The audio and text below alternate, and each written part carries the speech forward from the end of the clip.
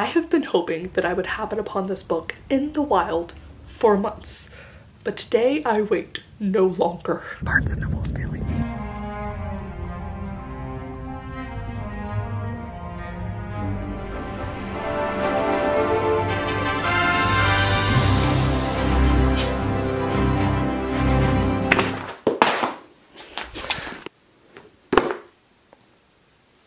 A novel of high fantasy and low stakes.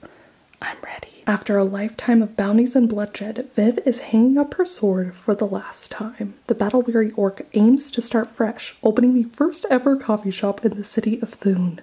But rivals old and new stand in the way of success, not to mention the fact that no one has the faintest idea of what coffee actually is. If Viv wants to put the blade behind her and make her plans a reality, she won't be able to go it alone. But the true rewards of the uncharted path are the travelers you meet along the way. And whether drawn together by ancient magic, a flaky pastry, or a freshly brewed cup, they may become partners, family, and something deeper than she could have ever dreamed. Oh my god, I love this emblem so much. Oh, hell yeah.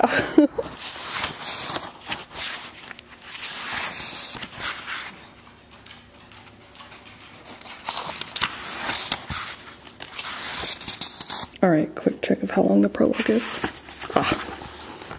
Just like a page. Viv buried her great sword in the Scalver's skull with a meaty crunch. Black blood thrumbled in her hands, and her muscular arms strained as she tore it back and out in a spray of gore. The Scalver Queen gave a long, vibrating moan, and then thundered to the stone in a heap. The life of fighting that she's leaving behind in the prologue. Okay. It was time for something new, but also, look at this. It's so cute. Okay, we're going to be very careful in how we check, but... a cinnamon bun. Oh my god. Well, that is precious. I love everything about this. Okay, we're here. Chapter 1.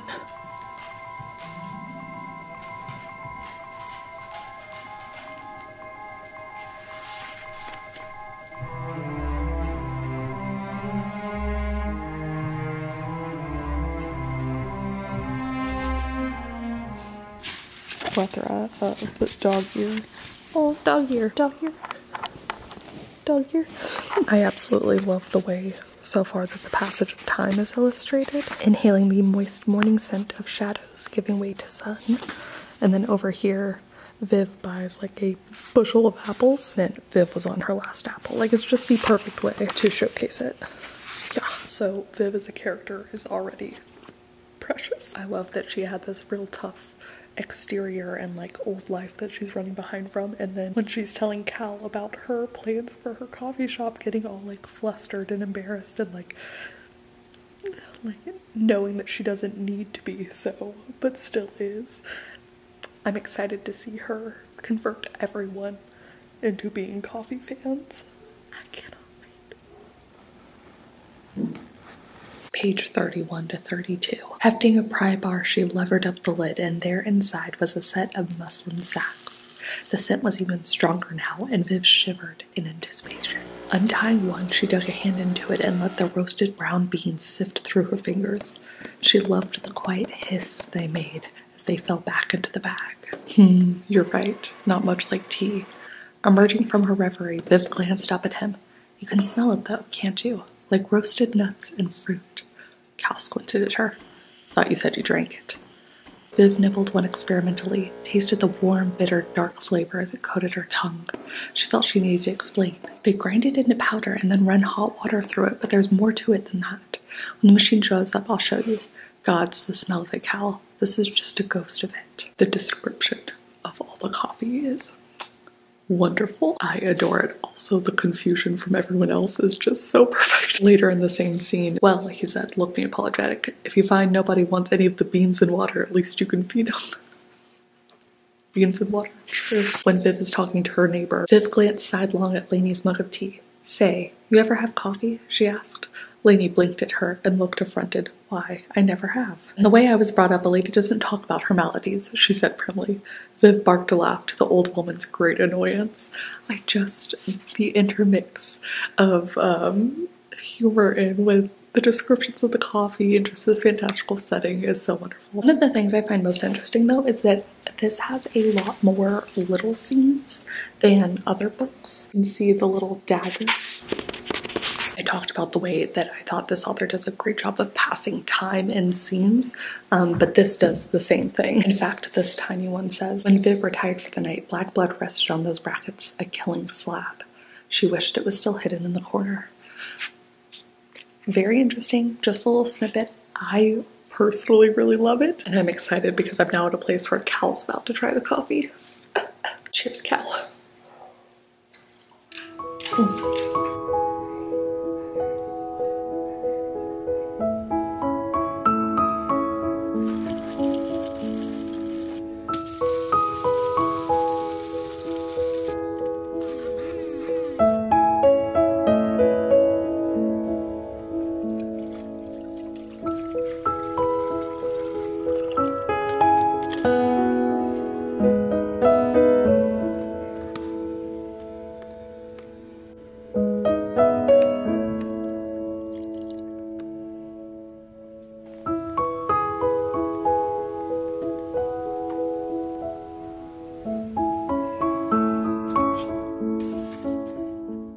I love that it is Cal's idea. Oh, it's so cute. Venice tea. It's in moments like these up till now that I realize that Travis's audiobook narration really helps with how he writes. There were a lot of other ways he could have phrased this, like until now. Up until now, you know, just different ones, but up till now is incredible. And you don't often see, unless it's within dialogue, someone using it like that, but it flows so much better. And so there's just been several instances where I'm like, it reads like someone is narrating it, and I love that so much. I'm not even 100 pages in, but it has lived up to the hype.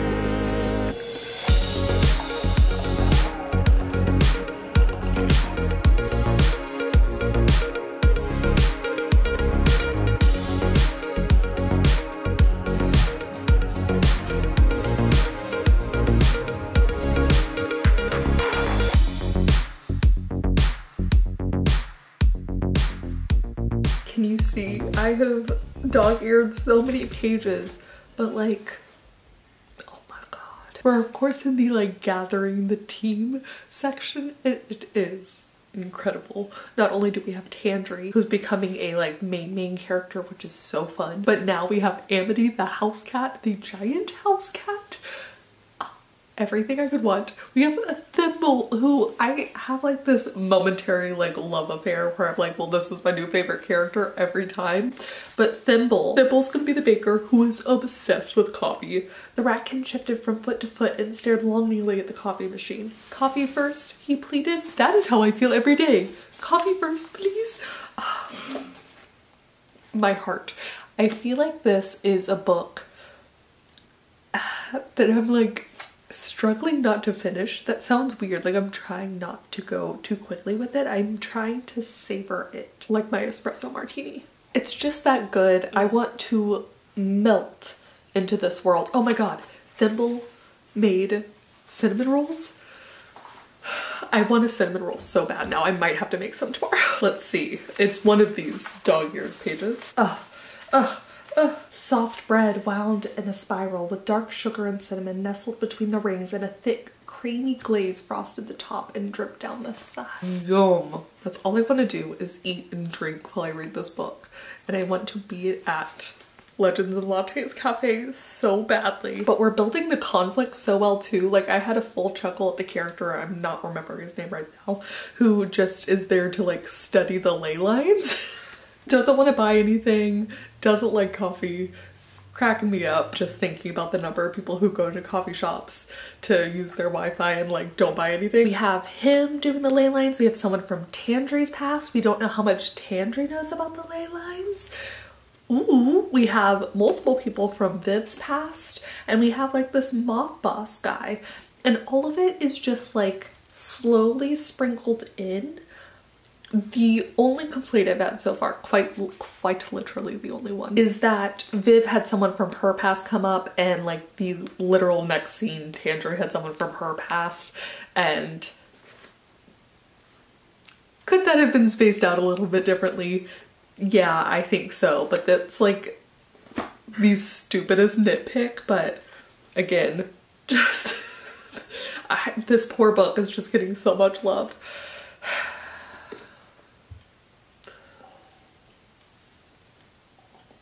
Cheers. Cheers to my new favorite read. I am a little bit nervous about her lower back complaining again and again. I'm fascinated to see how that shakes out. As Viv is expanding their menu, I think it's time to expand mine with some cold brew.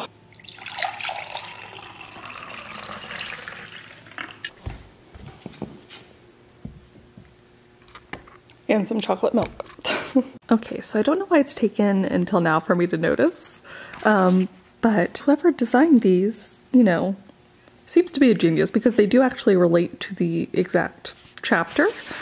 So we have a lute, a little instrument, and then later in the chapter, Pendry comes in asking if he can play in there, which was very cute. Poor Pendry running out, not being able to produce.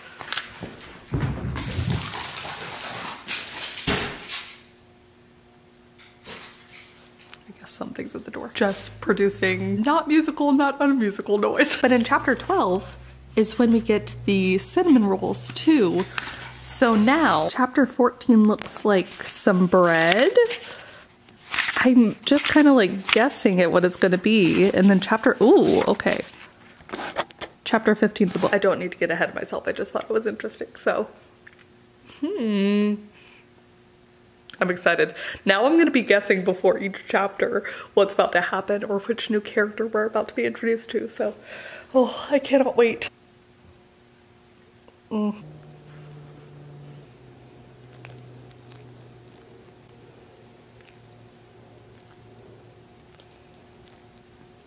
They were thimblets. Crunchy nut and fruit delicacies, which before Viv tried them, she described as, they smelled nice but resembled sad little slices of bread that hadn't risen. Like little biscotti, and you get to put them in your drink. Little thimblets. Am I going to start calling biscotti thimblets now? Yes. Also, are you a content little sausage? Thank you, yes. Also, he did one of my favorite things here where you describe an action, or basically an action is understood through someone's continued dialogue. So she dug out 4 sovereigns and handed them over. And for your time, no, don't hand one back. I love that sort of thing. It's like when, you know, characters are arguing and someone's had like this really long monologue and is like, wait, come back here. And so you just know that that other character stormed off. Love it. Love when it is used effectively. And Zelda is loving all of this attention. You wanna go outside? The squirrel is just taunting Buffy.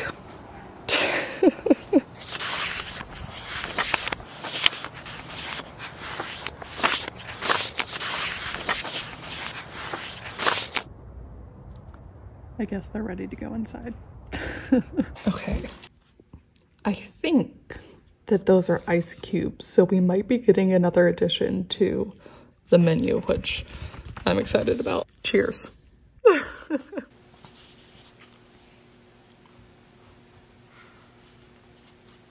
I was right, yes. Okay, we have a name for the old man playing chess against himself. One of the things I think this book does exceptionally well is just continuing to add like little questions.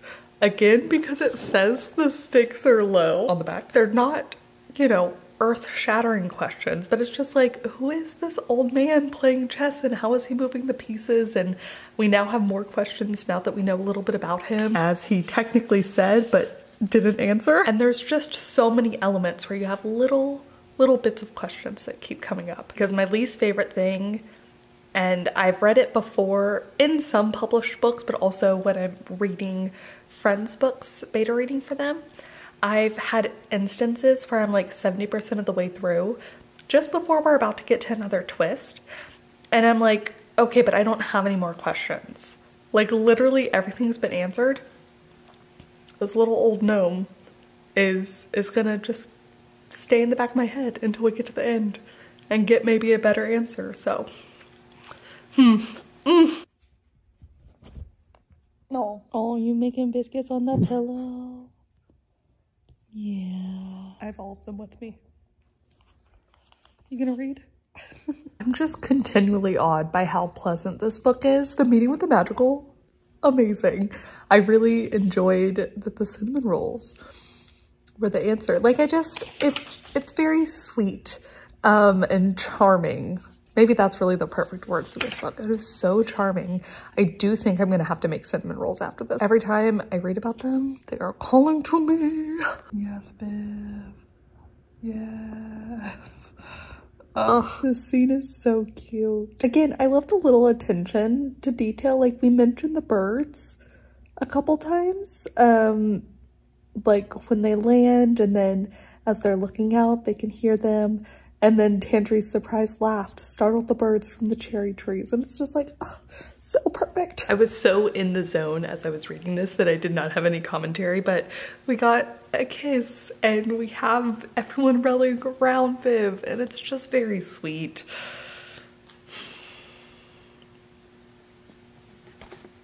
So sweet. They're rebuilding. And I think this means the scales are balancing out, but oh my God. What flames could not consume never shall be extinguished. And the traveling mugs. This might be the first time it's the same one. Interesting. But also, we're nearing the end and there's still quite a bit more pages left, so I don't know how that's gonna go, but we'll see. Oh my God, it's so sweet. I think I'm gonna cry. They have equal partnership. Oh my God. One for each of you. This shop isn't mine, it's yours too. You built it, you made it work, and it'd be nothing without you. All you have to do is sign. All of them. Oh my God, okay, so epilogue, acknowledgements, not very long. And then the best surprise of all, a short story at the end? Like, that makes sense then with these extra pages, because I was like, what on earth? Oh my gosh, how fun is that?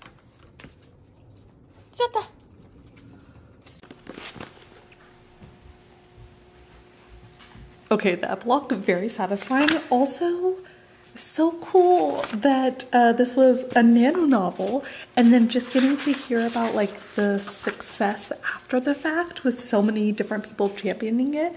This was such a fun acknowledgement section. I am going to save this, pages to fill, after I go to the grocery store to get ingredients for cinnamon rolls.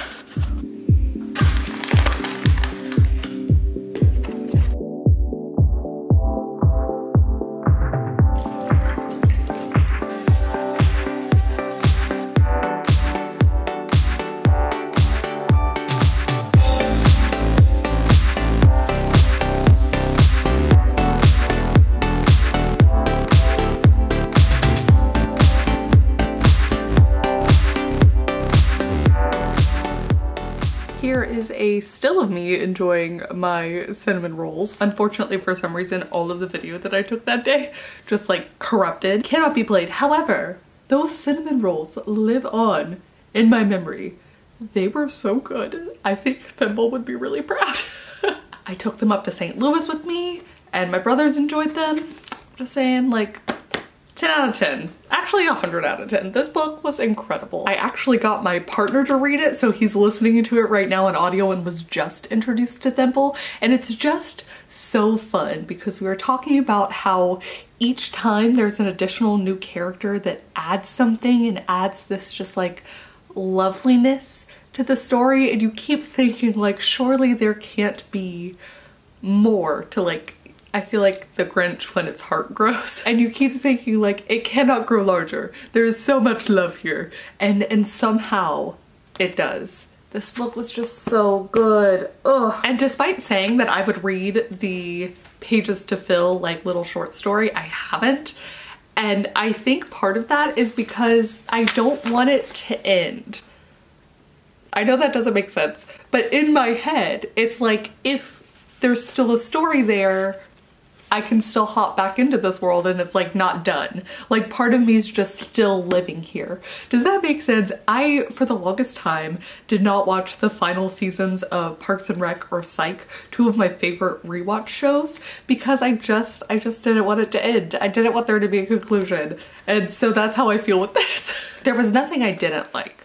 Does that make sense? Like it was just so comforting, so beautiful, and actually my friend Jess recommended a couple books in this vein, like this one that I got from the library, So This Was Ever After. There's also Perception Check and Can't Spell Treason Without T. Like there's a lot that I'm just excited to delve more into this sort of genre. It truly managed to combine all of my favorite things in one, and I think it's going to become a reread book for me. Supposedly Travis is coming out with a prequel, so maybe when the prequel comes out, I will finally read the short story at the end. But that's gonna be it for me. Thank you so much for watching, and if you have not picked up your copy of Legends and Lattes, I cannot recommend it enough. If you don't like coffee, like a warm tea, a warm apple cider, whatever makes you feel like coffee makes me feel. And please do let me know what that is. What gives you the cozy vibes? Is it a slightly rainy day, curled up in a blanket inside, hearing a little gentle thunder roll from far away with a good book and a cup of coffee? Because that would be mine. Thank you guys so much for watching, and we'll see you very soon with a new video. Bye.